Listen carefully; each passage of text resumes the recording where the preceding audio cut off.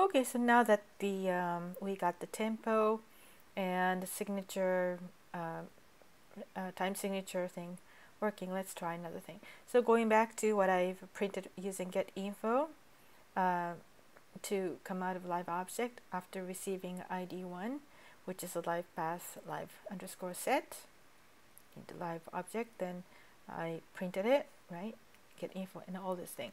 So among all this huge list, oops, all these things, when you look at it, it says property, then here it becomes function this and function that, and here something like let's see, start playing, right? Start playing, stop playing, which is this and that in live, and you can do this from Max. How do you do it? So I could not find it in the manual, which I'm sure it's there, I just couldn't find it, but I figured it out that you need a message call. So call, when it says function, you can call it. So I'm just gonna paste this. Okay, so I don't need this. Oops, let's stop playing, and this is going to be start playing. Start playing. So simply I just connect to the live object that has the live_set path of an ID1, and I'm in the arrangement view, I think. It doesn't matter either way. Anyway, so let's watch. See? And stop. Like that. Start. And stop. Did it print something? Okay, so it just saying start and stop. But anyway, so you can trigger from whatever you do in Max, right? Start and stopping. You, I think there's a continue playing also. So if I do this, continue playing, it will not always go from the beginning, but it will go from where I just stopped. Oopsie. Okay, so let's just escape this way. Okay, so start playing. Right? Stop playing. I can just escape here. Where is my cursor? And then, see? I'm here. Stop. Continue. Right? And continue. Okay?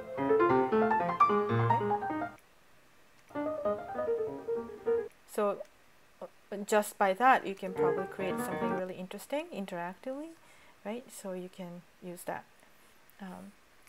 Easy. Okay, so now that we have this, let's go back to the getting children again. So we saw that the get children of the live.path space live_set are these guys: CuePoints, master track, all that stuff, right? So let's see the CuePoints here. So now you would think that I can just do this. I can just get, okay, live path, right? So if I can just copy this CuePoints, that this will work. Unfortunately, that is not the case, because this time I'm going to put the CuePoint number in it, right? So in order to do that, this live.path does not accept integer. So what you have to do is, instead of doing that, you just give it the entire message, live_set space.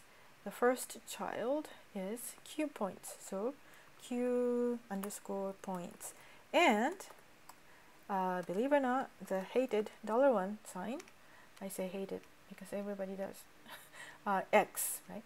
Which CuePoint? So believe it or not, I can just do this, right? And then, okay, so here's the thing. You go back to your LOM, live object model, and you would find that CuePoint, live set CuePoint, this is where we are, and this is exactly what I just did, right? live underscore set CuePoints, and n is like x, right? Whatever. So $1. And then you see function listed here called jump. So I can jump to set current laser playback position to marker, right? So, okay. Then what I am going to do is to attach live object, and let's see what ID number it will give you. So I just set these markers here. I think you live users are good at this. I'll control click on this thing and add locator, and I can add locator, right? Locator meaning these cue points or whatever. So I have like 1, 2, 3, 4, 5 locators right now. So let's see. Oh, Mari has to learn to love the 0. So the first number 1 locator is a 0. 1, 2, 3, 4. So 0 is ID 8. 1 is ID 4 for some reason. Maybe I erased it or whatever. 2 is 5, 3, 4, and that's it, right? Because 5 doesn't exist. So 0, 1, 2, 0, right? So what I have to do is to connect this guy ID to give it to the object, live.object, and let's say 0, which is ID 8, 0, which means this one. And what was it again? Jump, right? And it was function, wasn't it? So remember what I said about function. It's call jump. So let's see. What I don't know. My cursor is right here. Let's say call jump. See, it jumped.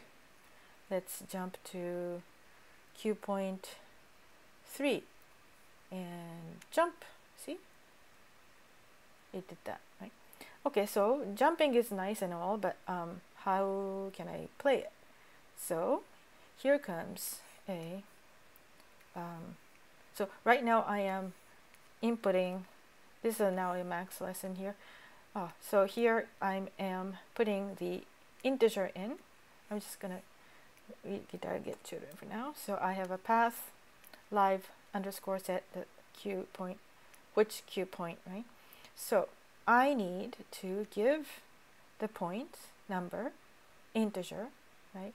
Then I need to send a bang into the live object after it gets the ID number, correct? So the trigger object, I want to send a bang after I send the ID number.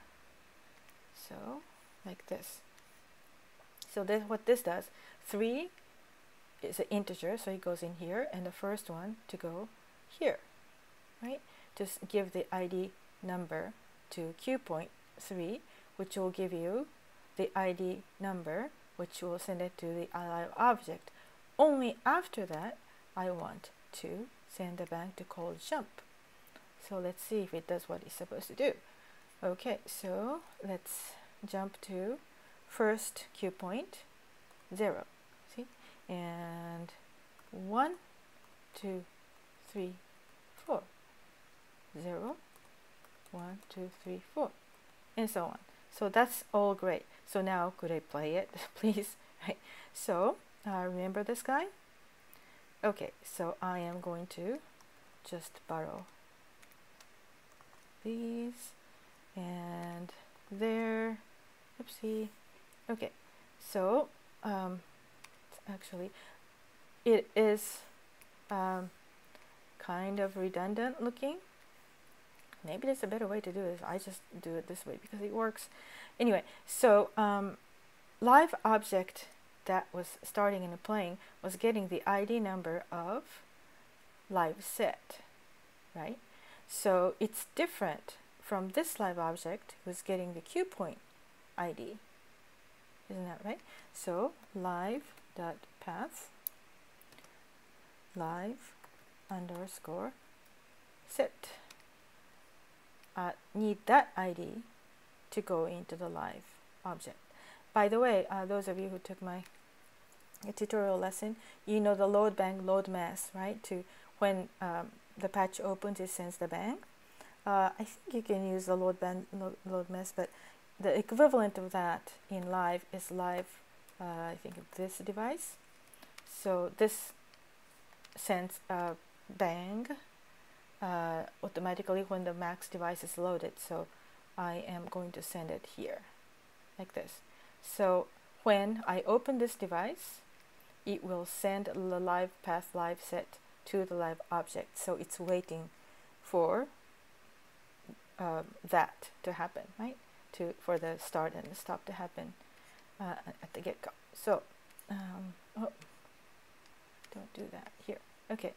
All right, here. So okay, so now this is why you see this T, B, I, B, B, L, yucky stuff that people get really annoyed and confused happens. So